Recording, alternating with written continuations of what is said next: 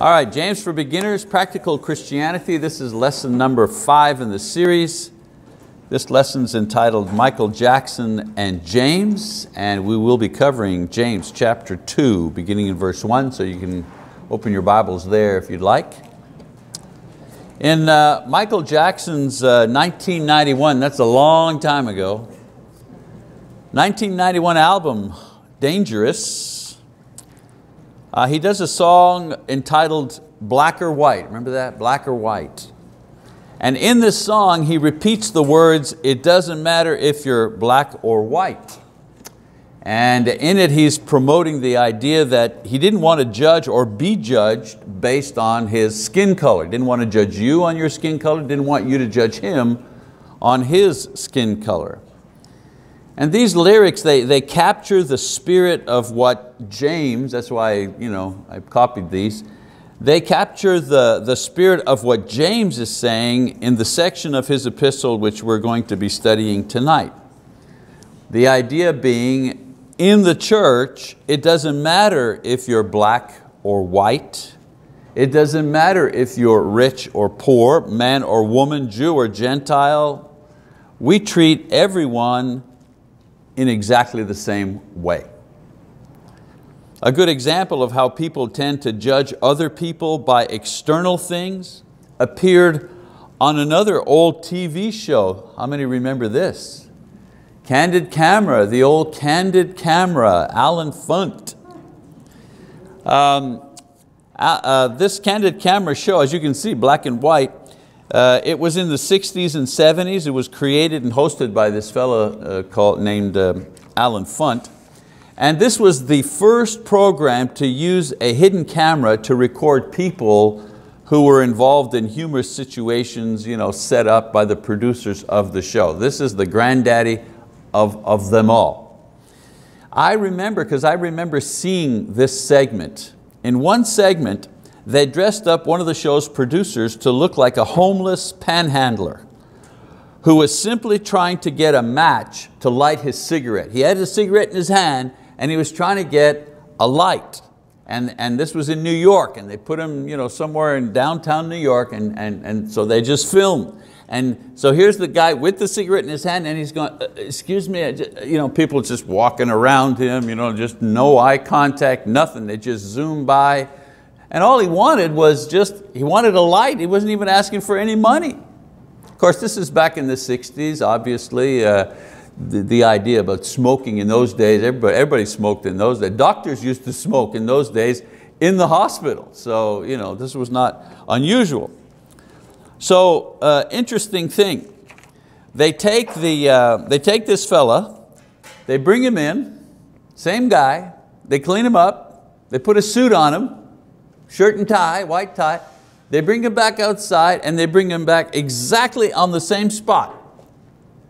And they start filming. Wow, first person, sure, absolutely, and they kept filming. And people would say, well, here, take the whole book of matches, And then the money shot was at the end. A guy, this time he tries just to get a cigarette. He goes, excuse me, have you got a cigarette? And you guys, oh, sure, he pulls out a cigarette, gives him a cigarette, and then says, take the pack. Take the whole package. Same guy. Same guy. Of course, attitudes, as I say, about smoking different today, but the point made was that society usually judges by appearance and treats people accordingly. So in the 2nd chapter of his book, James says that Christians living the Christian way of life are different. They're different because they treat everyone in exactly the same way. The point is that in Christ we can acknowledge our differences, black or white. You're black, I'm white. We can acknowledge that difference. We don't have to pretend that it doesn't exist. You're rich, I'm poor. You went to university and I didn't. You're a doctor and I'm a plumber. We can acknowledge those things. We are different. And the reason we can easily acknowledge those differences is because we respond to everybody in the same way. I treat the guy who doesn't have a job to the guy who owns his own company. I need to be treating those two people in exactly the same way as a Christian. So let's go to chapter 2, take a look at how he develops this idea. Chapter 2, verse 1, he says, "My brethren, do not hold your faith in our glorious Lord Jesus Christ with an attitude of personal favoritism." So he begins, it's a command, right? Imperative sentence, do not, he said, do not regard some as more important than others. Then he gives an example, verse 2 and 3. He says, "For if a man comes into your assembly with a gold ring and dressed in fine clothes, and there also comes in a poor man in dirty clothes, and you pay special attention to the one who is wearing the fine clothes and say, 'You sit here in a good place,' and you say to the poor man, 'You stand over there,' or 'You sit down by my footstool.'" So here he gives the example, one's attitude towards rich and poor in church. And of course the example can refer to all differences such as gender or color or handicap or whatever. So he compares and judges attitude, not differences.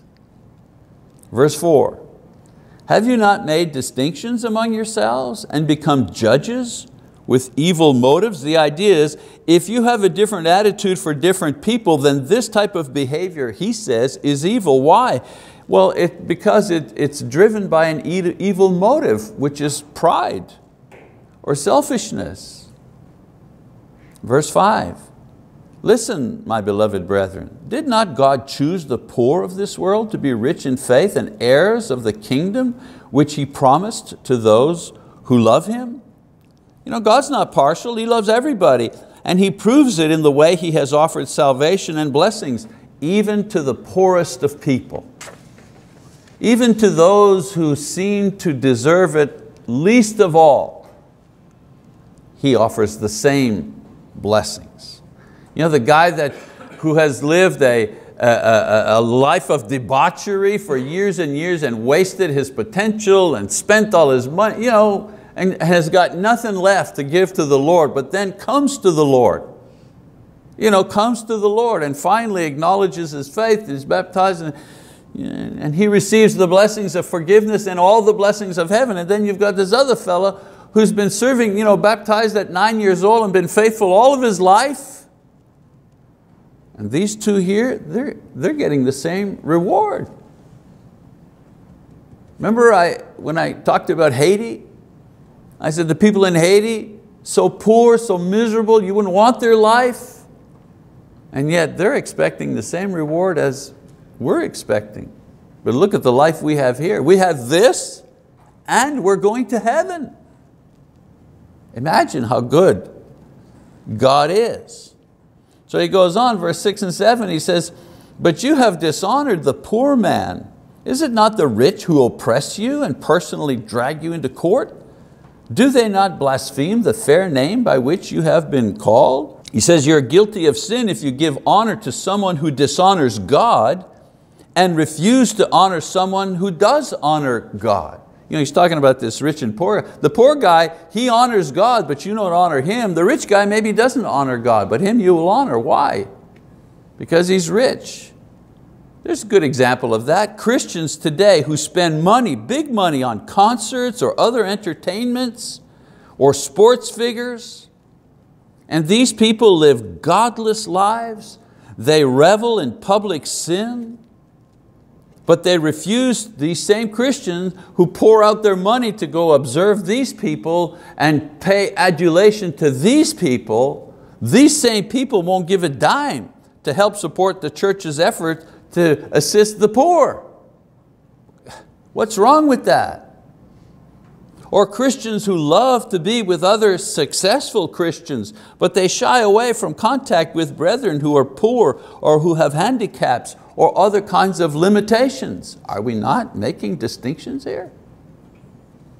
Verse 8, "If however you are fulfilling the royal law according to the scripture, you shall love your neighbor as yourself, you are doing well." So James reminds his readers of God's primary commands when referring to human relationships, a right and loving attitude towards everybody. That's the right way to go, he says. This, he says, guides our attitude in every situation.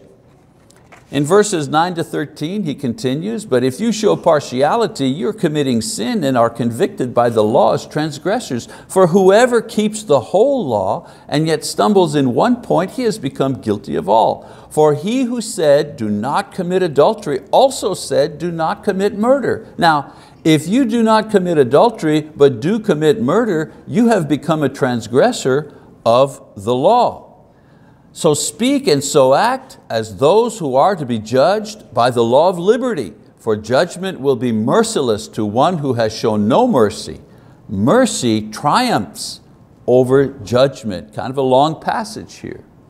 Basically, he's saying God will not show mercy to those who are not themselves merciful. And he compares two law principles to make his point.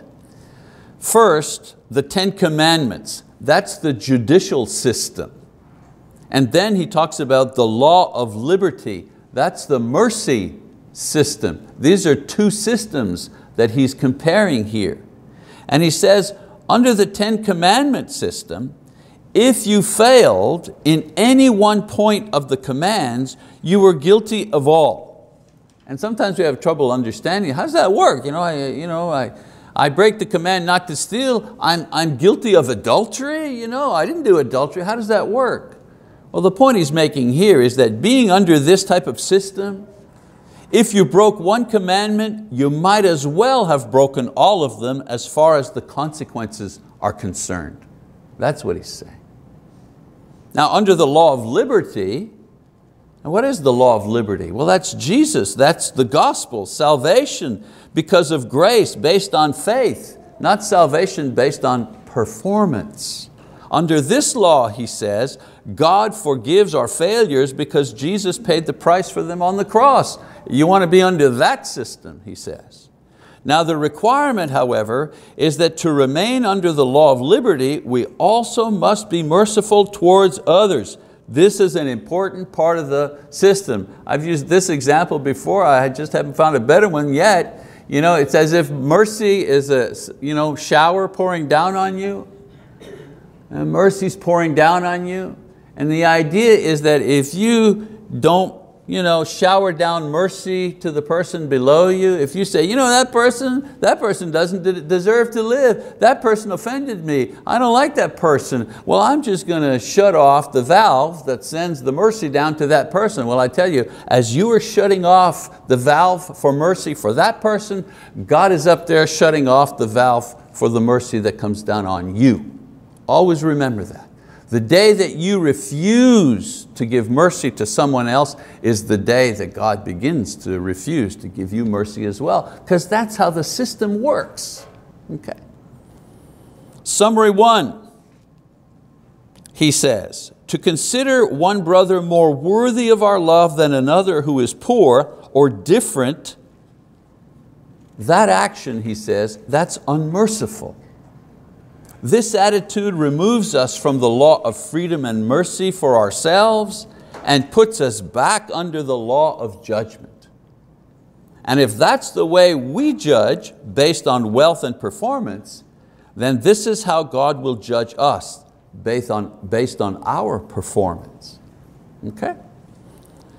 So we should only have one attitude, he says, for all, and in the next couple of verses, James explains what this attitude should be. So let's keep going. He says, verse 14, what use is it, my brethren, if someone says he has faith, but he has no works? Can that faith save him? If a brother or sister is without clothing and in need of daily food, and one of you says to them, go in peace, be warmed and filled, and yet you do not give them what is necessary for their body, what use is that?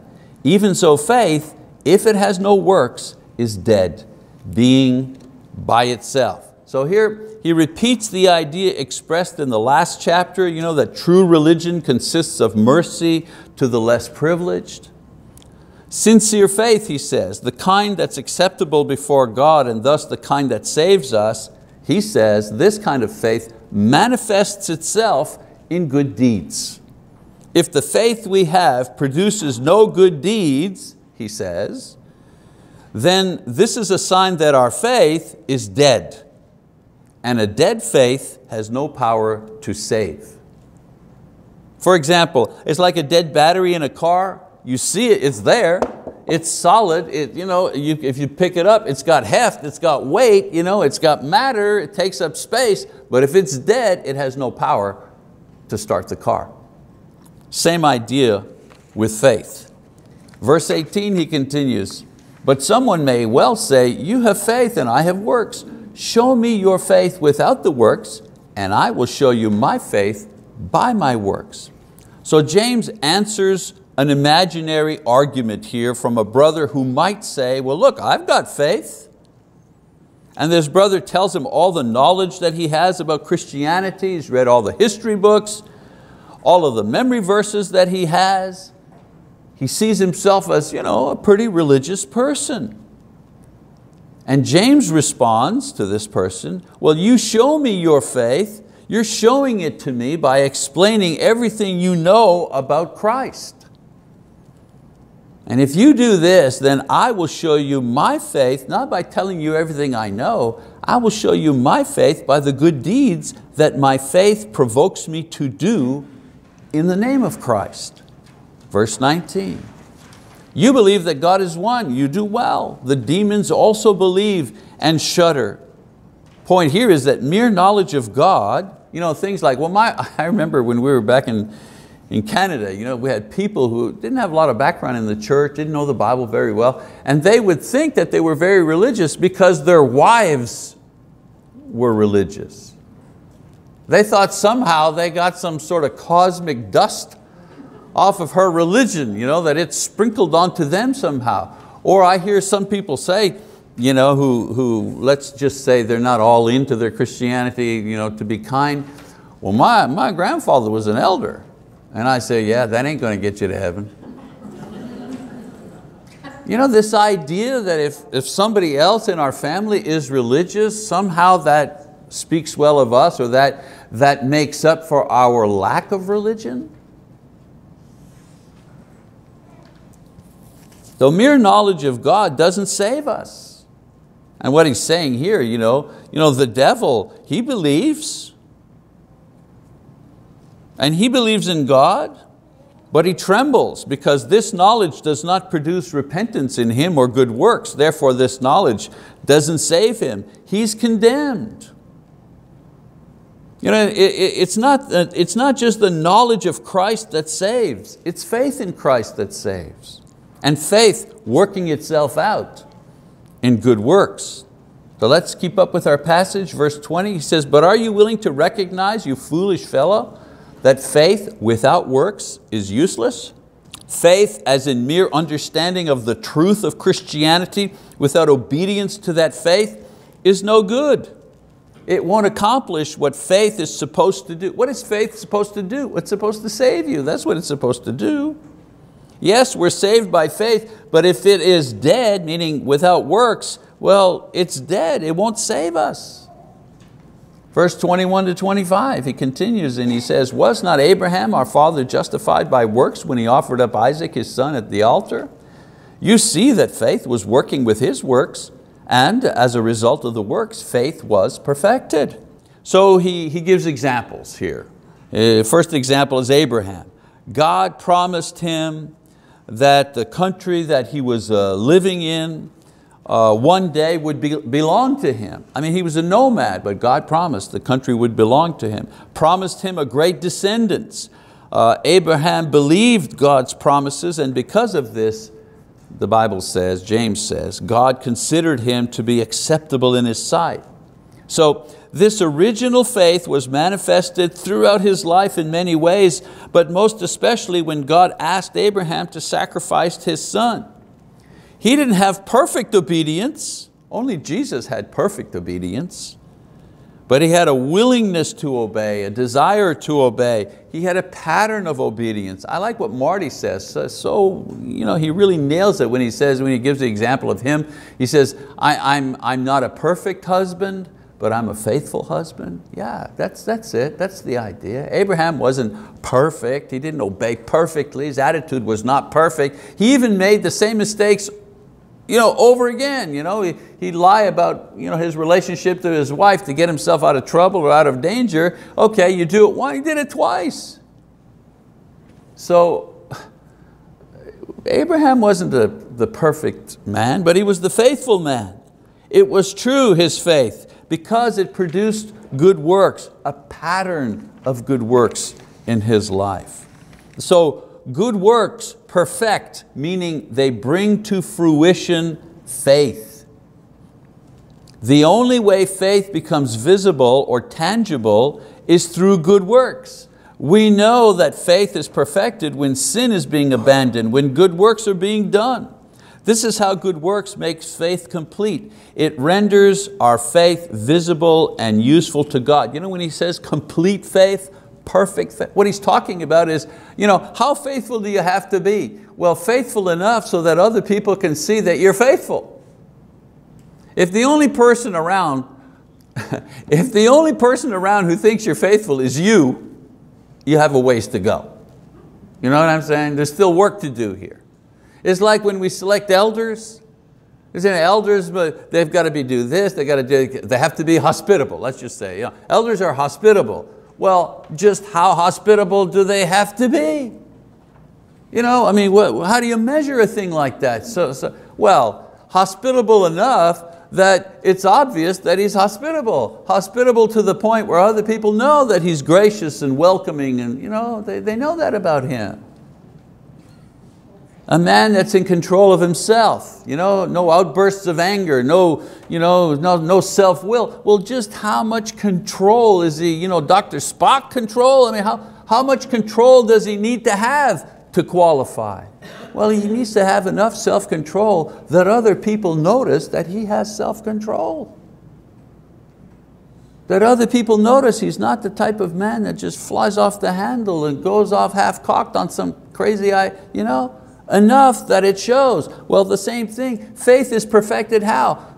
To the point where other people begin recognizing, hey, you're a woman of faith. You're a man of faith. Don't be shy and false modesty if someone pays you a religious, spiritual compliment like that. Say thank you. Be happy. Be happy that they recognize that there is something of spiritual worth that they see in you. It means that the Spirit of God is succeeding in building things inside of you. Like that's a good thing. I would even go so far as to say that God sent that person to help you realize that that's an attaboy. That's an attagirl. So he goes on. Oh, well, hang on a second. One other thing. He says, not the kind of faith that just talks about religion or is interested in religious things, but the kind of faith that responds in love. And here's the thing, and love does not make any distinctions, if we're going to stay within the context of what we're studying here. All right, then he gives a second example of this, faith and works. He says, in the same way was not Rahab the harlot also justified by works when she received the messengers and sent them out by another way? So Rahab, the prostitute who had faith, God does not make distinctions. God does not make distinctions. She lived in Jericho. She risked her life in order to hide Joshua's men who spied out the city before Joshua's capture of it. Her faith manifested itself how? In courage. Both Rahab and Abraham were found to be acceptable before God because of their faith. And their faith was acceptable before the Lord because why? Because it was fruitful. And because it was fruitful and real, they received the promises. Verse 26, he says, for just as the body without the spirit is dead, so also faith without works is dead. So he describes a final image to underline his point. A body without breath, by the way, the same word here for spirit, in the Greek, that word breath. A body without breath is a sign that the body is dead. In the same way, a faith without good works is a sign that that faith is dead, useless. Remember, what's the point of faith? Well, the point of faith is to save us. So lots of people in this world, church buildings are full of them. Lots of people in this world have faith, but their faith is useless because it doesn't produce anything. There's nothing that comes of it.